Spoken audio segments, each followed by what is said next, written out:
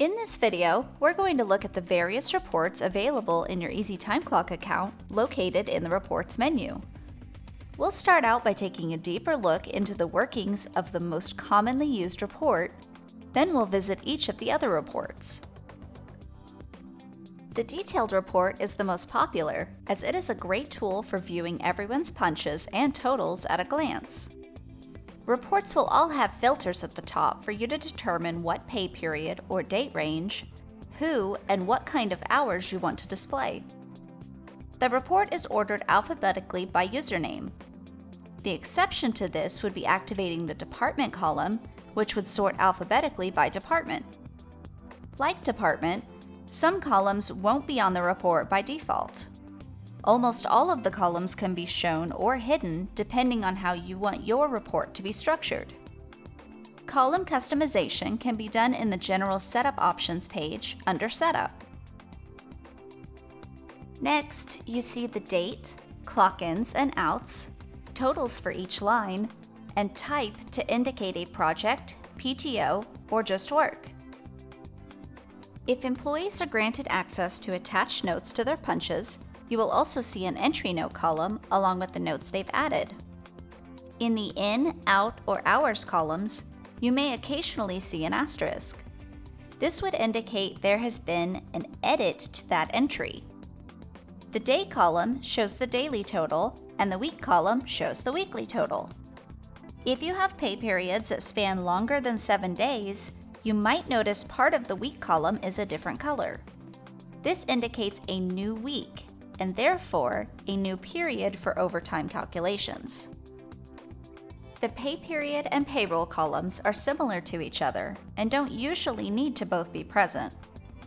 When using projects, the pay period column designates what project accrued overtime, whereas payroll just totals all of the regular rate hours and overtime hours.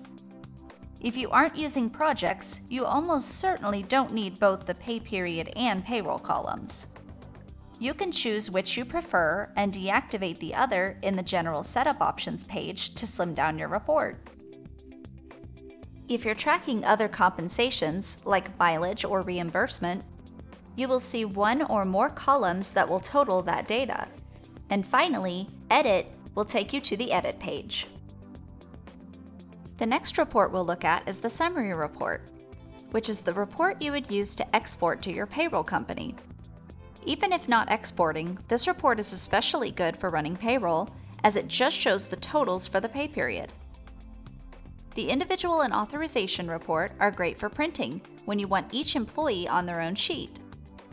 There is also approval information on the individual report and customizable signature lines on both.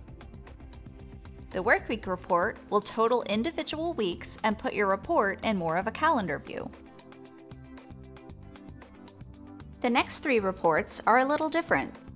The Time Punch Conflict Report shows you missed punches and punches that are flagged as early or tardy based on shifts if using that feature. It does not show missed clock-ins because our system doesn't have scheduling functionality, but it will show missed clock-outs. So if an employee is currently clocked in, they'll show up on the report. Shift Comparison will tally the shift discrepancies if you're using the shifts feature. The Who's In report will show you who is currently clocked in or out. Pretty straightforward. The PTO Usage Report is a great way to see each employee's usage and balance for each PTO category. This report won't let you see all employees at once, so if you need to see everyone's current balances, check out the PTO Balances page under Features. The Full-Time Report averages employee hours by month, which can help determine how many full-time employees you have based on however you define full-time. The Employee Summary Report takes its information from the Employee HR Setup page under Setup, but it has a unique feature. It calculates how many months employees have been with the company. This can be helpful at times, like when determining PTO eligibility. The minute to decimal comparison chart is just a standardized report to show how a minute value, set in base 60, compares to a decimal value in base 10. For example, 30 minutes is half of an hour. So that means it's 50% of an hour, which in decimal is 0.5 hours. Archive data will show reports that have crossed over into archive. This means all time card data from over 18 months ago and access report data from over 1 month ago. Which brings us to the access report, which is our favorite report. This shows you every action taken in the account by every username, including the admin. So if you need to know if a supervisor edited their own time card, or what day you made a change to settings, or the original time an employee clocked in after the time card was edited, come here. There's a date and timestamp, the page and action, and the user who did it. It even offers an IP address.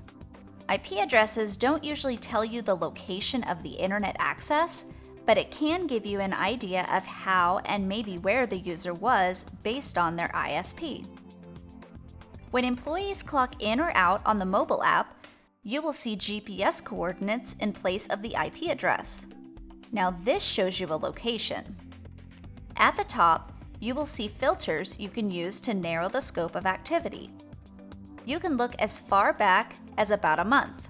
Otherwise, you can access the archive data to view activity in the past.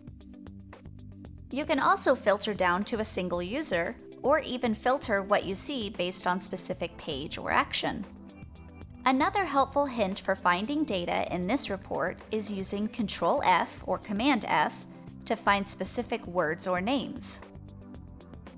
If ever in doubt about who, what, or where, come to the access report.